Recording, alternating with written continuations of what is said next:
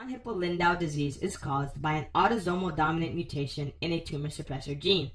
Now, the gene's name is VHL, which should be easy to remember. But what chromosome is it on? It is on chromosome 3. It is characterized by hemangioblastomas in multiple body parts. Hemangioblastomas are commonly found in the cerebellum, and they cause ataxia and headache.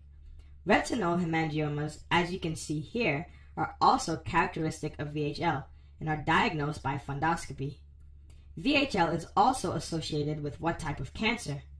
VHL is renal cell carcinoma. Lastly, there is also an association with pheochromocytoma.